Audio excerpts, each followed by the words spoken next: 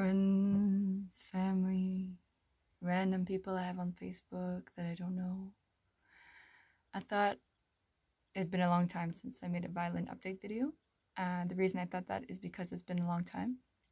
And I think the last time I filmed one was like 4 months update or something. Now it's probably been like 9 months. So that's a long time between updates.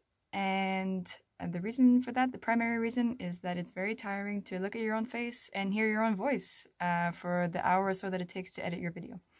So sometimes you just can't get that together.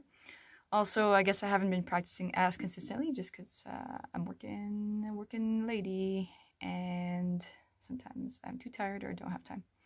But still, I think it's kind of moving ahead. And so I'm going to play a song. So lately I've been getting more into like the idea of like playing like the fiddle instead of the violin, which a fiddle player or a real fiddle or violin player could probably tell you the difference between those two. To me, I don't really know, but I think it's more like the style of music and probably the way you hold the violin slightly, and you know, more double stops and fiddles and stuff like that. And yeah, but I don't really know fiddle, and it's harder to find instructional videos and instructional books. So instead of finding one, what I did was to write a song that represented what I think like a grade 1 fiddle book would have in it. So that's the title of the song, is a song that could probably maybe potentially be in a grade 1 fiddle book. Okay.